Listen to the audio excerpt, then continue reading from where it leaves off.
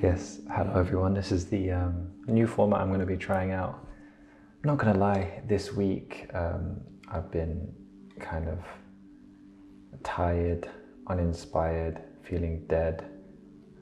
My shoulder's been in pain because my desk isn't really fit for working at long hours at a desk doing digital work or video editing and stuff. So I haven't even done any painting recently, so I'm jumping back into this blue one. It's kind of looking a bit dry, so I want to be brave today and do some big kind of palette knife swipes, so you'll get an idea of how I do the palette knife stuff.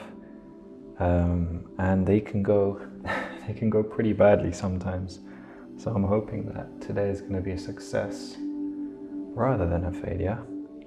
But I'm also using quite expensive colors, because you'll see the lighter blue here is a cobalt teal, and I've got ultramarine as well, but cobalt teal is a series 4 color, aka pricey even for a small tube. So one of the things I was speaking about recently earlier was about being brave with using a lot of paint, which is why one of the reasons I tried to pick up palette knives more. Okay, that's looking a bit too tealy. I might get some ultramarine and some burnt umber. No, ultramarine and burnt umber will give you a darker kind of color. It can give you black if you really want it, but I'm not looking for black, I'm just looking for a darker blue. So then this is all wet paint here, and then I go on top. Okay, so I've got some nice texture here. I'm not so sure about the shape, but that's okay. Once it dries, that's when you can fix the shape. What else do I need? Some nice, I feel like this eye socket could probably be a bit darker as well. I might do the same here. Let's try. Oh, okay. There's very, very ultramarine there, and you can see we have a very harsh line here from the palette knife. But these are the early stages you don't see when Instagram artists put their stuff out. All right, let's get some more teal maybe. Okay, I've accidentally mixed grey, which is what I do not want. All right, more teal and a bit more white. Let's try, I'm going to try and continue this down here and then try and make it look like it actually works. That kind of works. I feel like here as well needs something. So far I've literally haven't used a brush. As you can see, it's all palette knife to put down these textures and shape, and then I go in with the brush to kind of clean everything up and add details here as well. I still want to continue working on this bit. Okay, let's do, if anyone's wondering why I'm looking left, I have my digital design here on the iPad. So I do reference while I work. This isn't just coming straight out of my imagination as I work.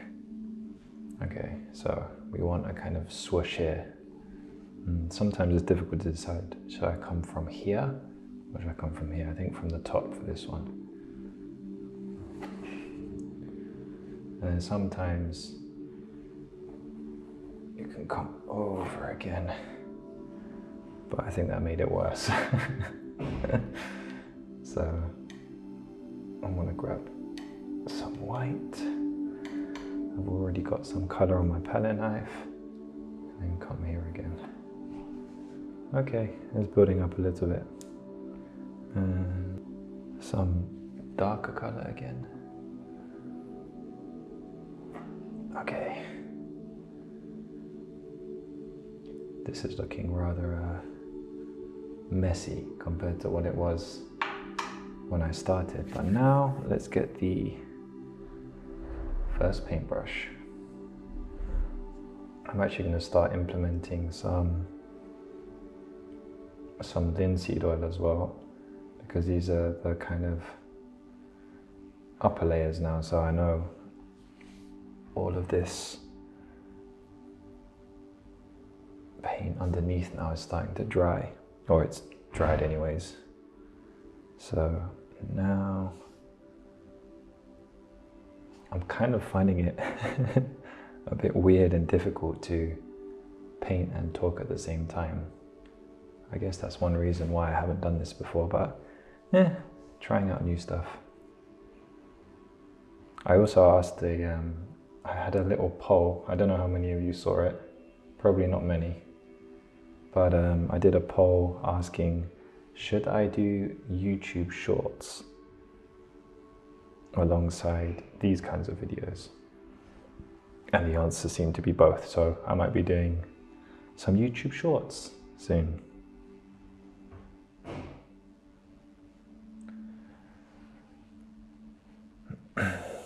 Okay.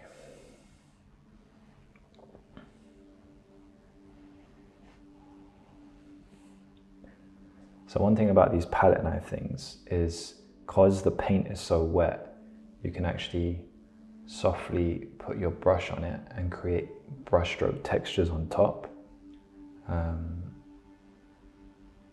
and pick up paint and use it again on the surface of the canvas to get more color and texture. But what I'll probably do, this is looking quite flat, so I'll wait for it to dry and I'll be adding some soft gradients or shadows on top to give it more of a actual shape.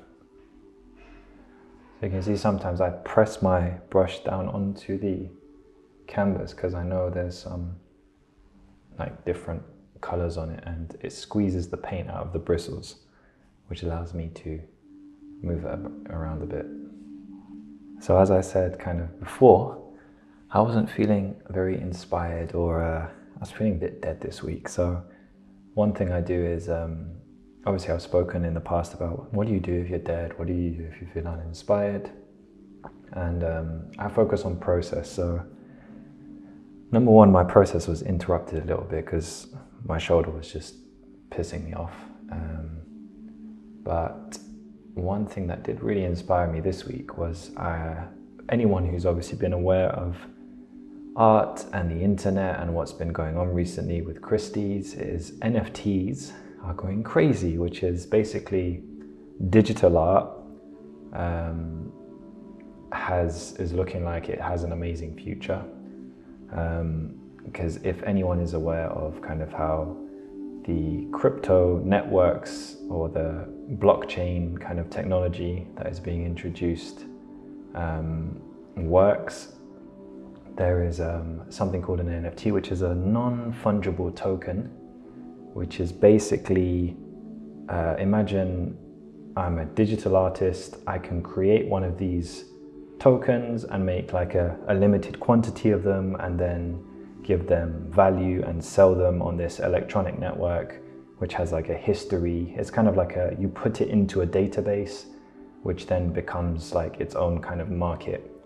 And there's an artist called Beeple, as I said, if anyone is aware of what's going on, I'm sure you've all heard about it already, but he sold a digital art piece for $69 million, I think it was, at an auction at Christie's, which is not bad for a JPEG image or whatever it was. But I do find it inspiring to kind of see that there are new ways of kind of monetizing artwork that seems to be honest, turning away from these exclusive art markets, and it's kind of just becoming like whoever decides what is good on the internet wins, or there's just going to be tons of different niches where you can monetize and do well, and then the population of the internet, if they support what you're doing, then you're going to be absolutely fine when it comes to monetizing your artwork. And the great thing about these NFTs are, if someone, for example, buys your artwork and then wants to sell it onto put it on the secondary market, then you get a cut because you've kind of programmed into the artwork that you're going to take so much of every sale. So it's like, if people want to then buy and sell your artwork, you're always going to be making money from that, which is amazing, kind of like royalties in the music industry.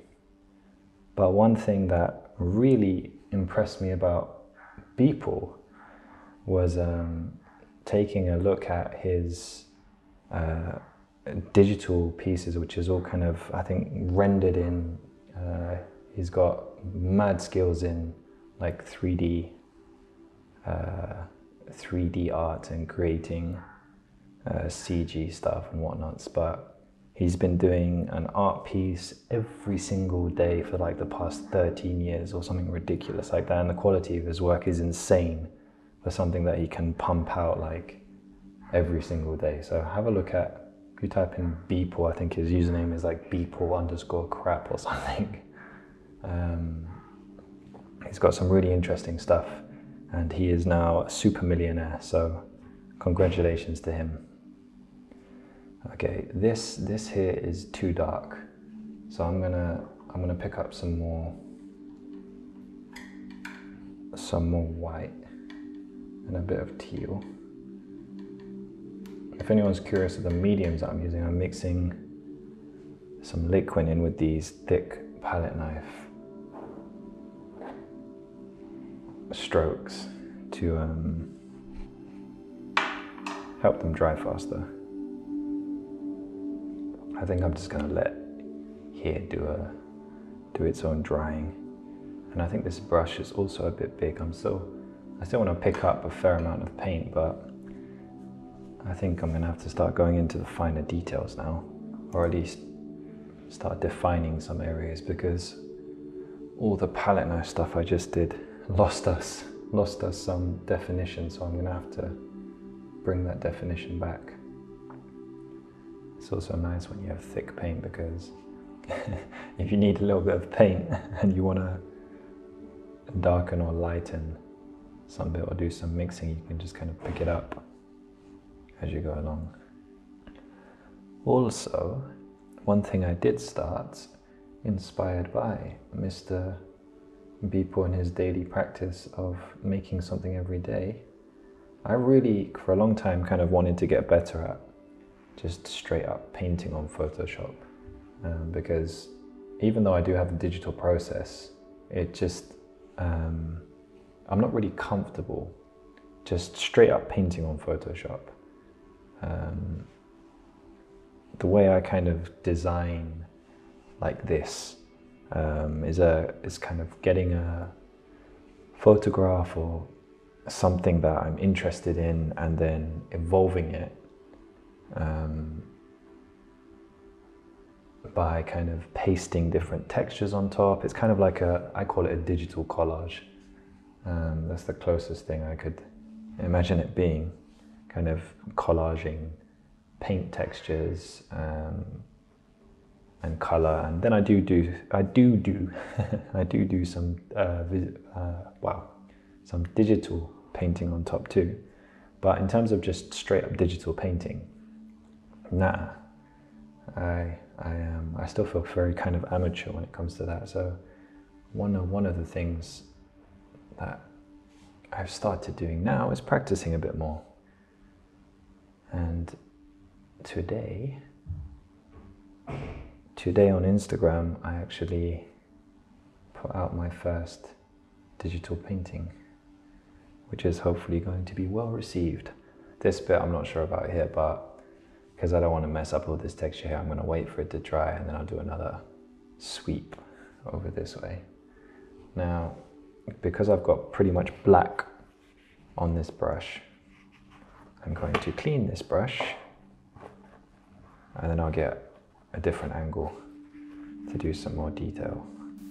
I kind of realize now while filming this, one thing that would probably come in really handy for you guys is if I filmed my palette with another camera kind of at the same time that I'm doing this, I'm sure that would add some value to the video. But the problem is not having two SD cards at the moment. I actually do have my old DSLR, which I could use, but as I said, I don't have an SD card, but I'm ordering one today. So pray that it comes soon, and then I can start filming my palette at the same time as my painting. I'm not gonna lie, this does feel a little bit stressful though. I do feel like I'm being watched when there's a camera on me, and I feel like my body moves differently. I don't know if that makes any sense. And because this is spontaneous speech as well, I'm not very good at spontaneous speech. I don't know if you guys realize, but majority of my YouTube videos are all loosely scripted. I tend to write out my ideas and thoughts beforehand, just so I have a more comfortable way of, I guess, communicating the ideas without trying to spontaneously think up of everything on the spot, because I'm bad at doing that. I'm gonna get in some nice, almost white highlights down here at some point, but I really want to get the nice waviness of the beard. Waviness of the beard. This area needs something. It's kind of brown in my reference, but I'm not sure about using brown here. Maybe a browny kind of grey. Let's see how this works. Not too bad. Slowly coming back to life. Let me...